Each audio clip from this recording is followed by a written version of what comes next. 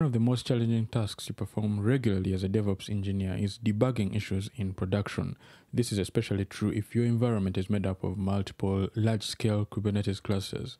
The larger the environment, the more complex it gets. A single microservices application, for example, can be spread out across multiple clusters, and this application might also depend on several other system services like storage, ingress, load balancers, routing, and network policies, to name just a few.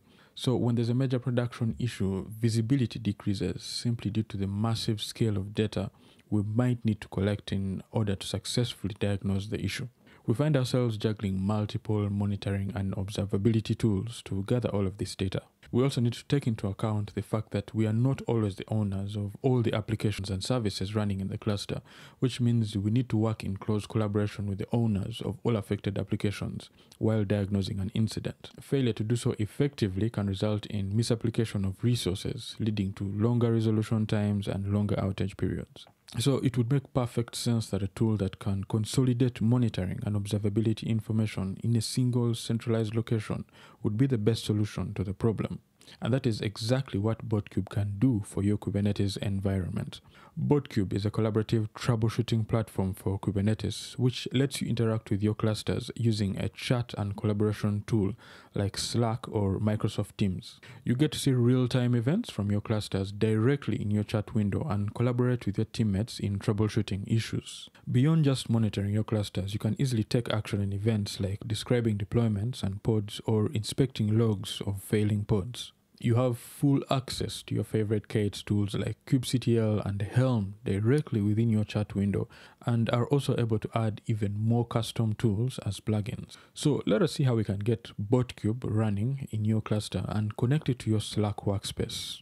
You can also check out the Botkube documentation for how to integrate with other chat platforms like Teams or Discord or Mattermost.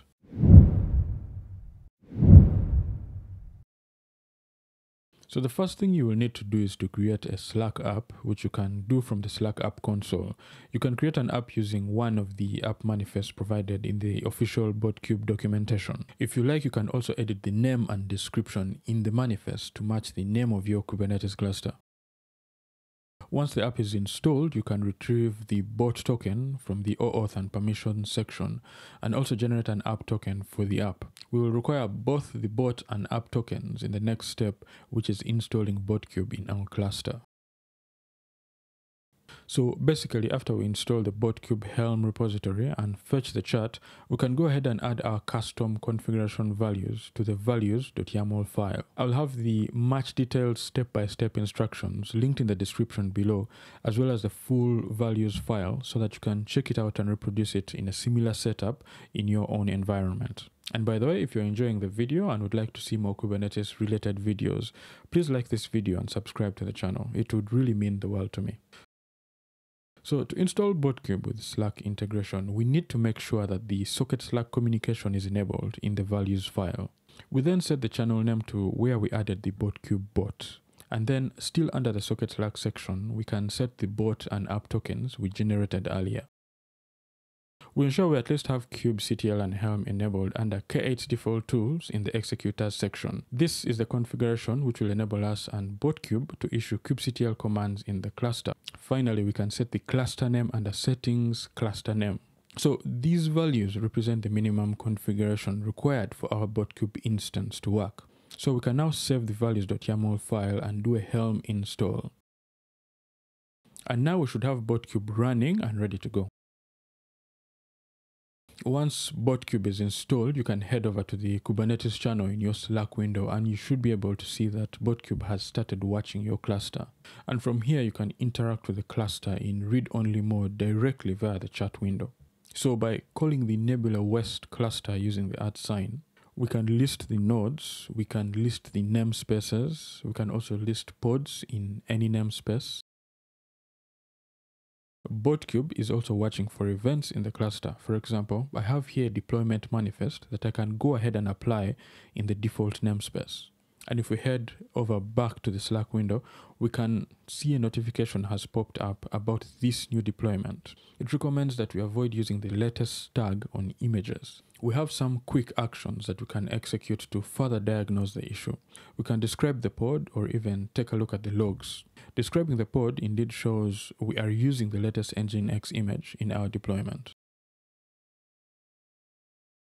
So how does Botkube achieve all of this? What are sources, executors, actions, communications, and all of these Botkube components that we see in the values file? Botkube functions by integrating various components such as sources, executors, actions, and communications. Sources are essentially the origins from where the events are captured. This could be Kubernetes events or custom events. So when we configure a source, we are telling Botkube to watch the Kube API for specific events and report these events back to us via a communication. Communications refer to the channels through which Botkube interacts and notifies the users. This could be through platforms like Slack, Microsoft Teams, Mattermost, or Discord. Executors are plugins that enable Botkube or you, the user, to interact with the cluster by executing commands. So think of tools like kubectl or Helm. Actions are automated operations that Botkube performs in reaction to the events captured by the sources. This could range from sending notifications to correcting erroneous configurations automatically. Botkube also allows us to create aliases, which can make things easier when executing commands. To create aliases, we simply need to add them under the aliases section in the values file. So here we have a couple of examples like get pods, get deployments, get stateful sets, get nodes, and you can add as many as you wish, which will be globally accessible to the whole team. And then for this new configuration to take effect, we can do a Helm upgrade. If you have multiple clusters, you can simply add Botkube to each of them and create the corresponding Slack app in the Slack app console. You see here, I already created the Nebula East cluster as well, and I can simply run commands in the cluster by calling it first to the @sign. I will also receive event notifications for both clusters in the same channel. We can make our configuration a little more advanced by adding multiple channels with different source configurations.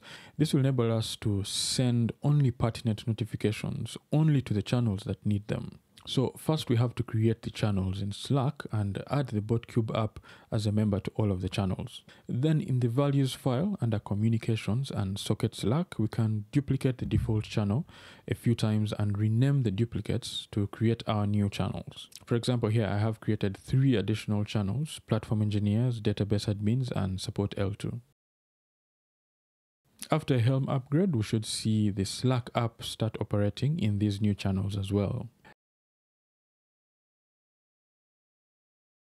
At this point though, all the Slack channels will still receive all the event notifications, so we need a way to filter out notifications.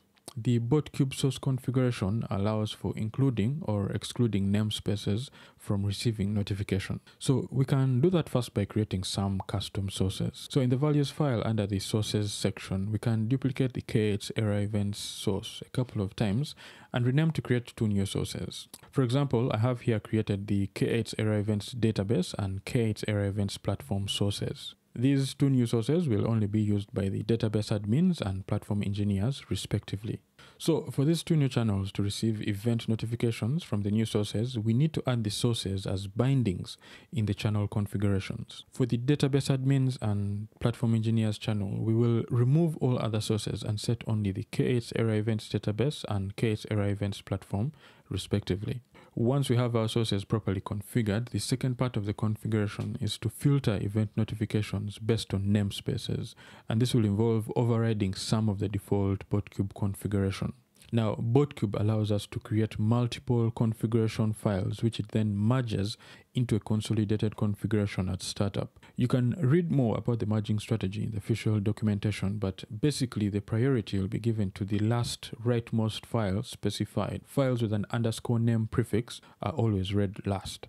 Now, since I would like to override some of the settings specified in the default global config.yaml file, I can easily add a underscore custom config a.yaml file whose settings will be given preference over the global config. I can later add a custom config b.yaml file and so on and so forth to override previous settings.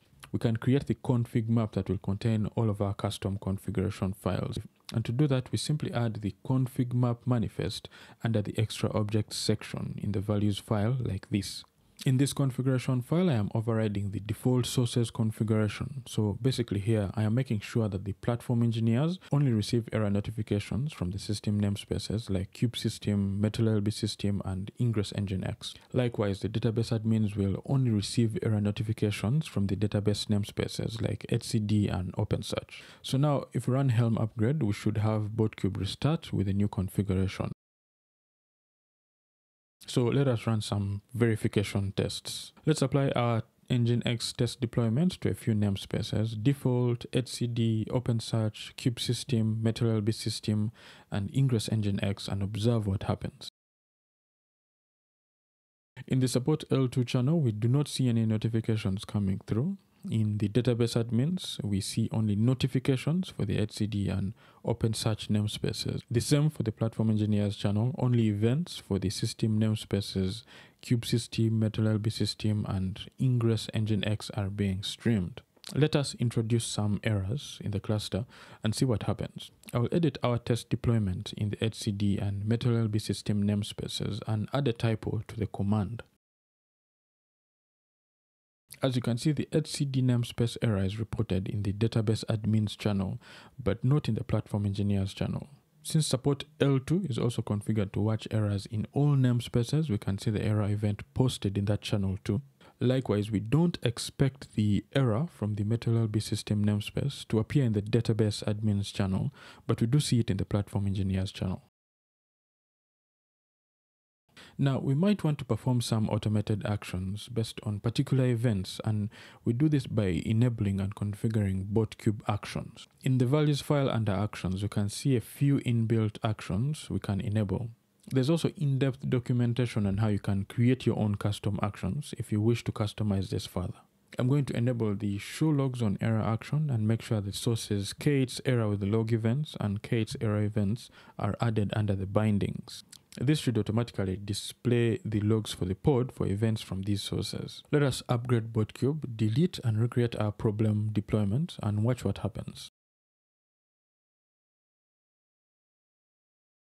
As you can see, we get a log output of command not found for the crashing Nginx pod. So up until this point, we have mostly been looking at the configuration dealing with incoming notifications. But with Botkube's ChatOps, we can go beyond just monitoring and also take action in events by issuing kubectl commands directly from the Slack chat window.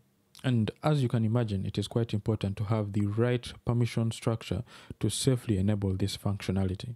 And the good thing is that Botkube also grants access to plugins using the Kubernetes role-based access controls. This means we can create a robust permission structure and have granular control over what actions are able to be executed with Botkube. So in order to create a basic permission structure for all our channels, under the extra objects section in the values file, I've created here two cluster roles, one read-only and the other full access. For the cluster role bindings and role bindings, I have set the kind under subjects to group, and the name to the channel name I wish to bind a specific cluster role to. Creating a role binding instead of a cluster role binding and specifying the namespace will confine the cluster role permissions to that namespace.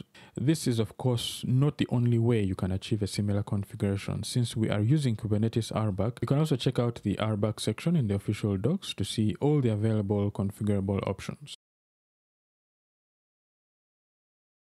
One last thing before we are ready to upgrade, we need to create a compatible executor. The default K8 default tools is also used by the actions component, which does not support the channel name RBAC policy. So in the values file under executors, I've created a new K8 default tools RBAC executor and set the appropriate RBAC configuration under context. Also, make sure you update the executors in the bindings for each channel under communications. So now I can run a Helm upgrade again to create the required permissions. Let us test things out to make sure that we have configured the correct channel permissions. From the support L2 channel, let us try to create a pod in the default namespace. As expected, this does not work as support L2 has no create permissions in any namespace. The only thing you can do from the support L2 channel is list pods. From the database admins channel, we can view all resources from the database namespaces, but also as expected, we cannot view resources from any other namespaces. We can also verify the permissions for the platform engineers by running a few kubectl commands. I can list pods in all namespaces. I can create deployments in all namespaces, including database namespaces. Moving back over to the database admins channel, I can see the deployment in the etcd namespace that was just created by the platform engineers, which I should be able to delete. Database admins should not be able to create deployments in a forbidden namespace. Hopefully now you have a bit of an introduction on how you can set up monitoring and cluster ChatOps with Botkube. You can check out the documentation for more information and configuration options.